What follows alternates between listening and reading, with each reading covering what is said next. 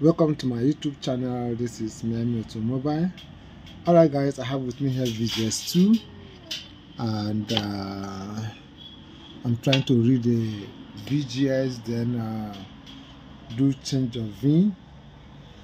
I just got this. I want to fix it in E350. So this is VGS2. So I need to change the VIN. So, and then I want to read if the VGS is renewed or not. Alright guys, let's go. I'm using IM. You come to IMO. You accept.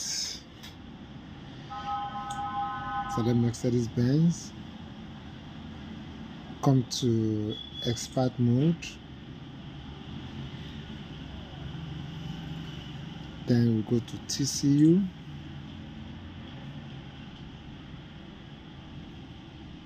Then we read the TCU. Let's read the TCU.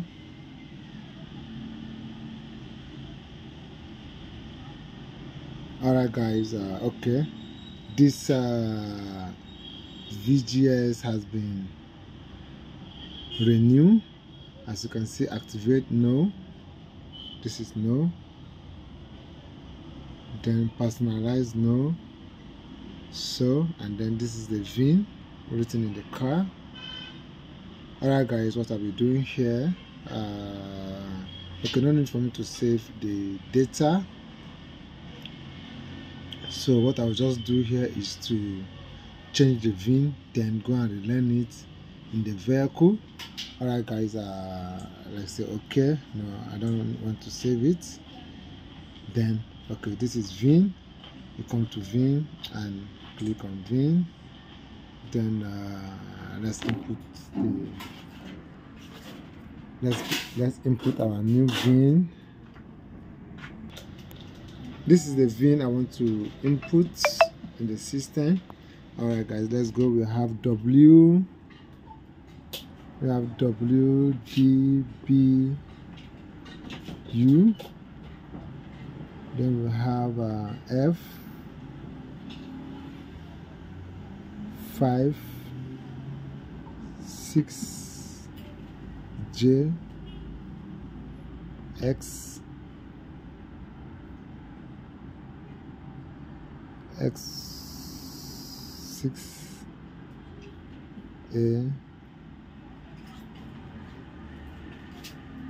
9, 7, 1, 3, 8, 9. Alright, we go. Then so the VIN is complete. Let's count 1, 2, 3, 4, 5, 6, 7, 8, 9, 10, 11, 13, 15, 16, 17. So that is 17 digit number. Okay guys, let's go. Say okay. So VIN written successful. So let's click OK. So let's go back. Let's read the TCU. Let's see if the VIN is successfully written. Wow, VIN is successfully written. The VIN is successfully written in the car.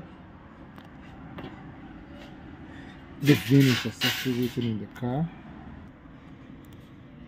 The VIN is successfully written in the VGS. And this is a VGS here, VGS2. Alright, this is how I just align it with my cable. And this is the OBD mount here. So guys, I will install it to the car. Then the next video will be coming. Alright guys, if this is your first time watching my YouTube channel, please subscribe to my YouTube channel. Subscribe, like my video, share my video. Thanks for watching.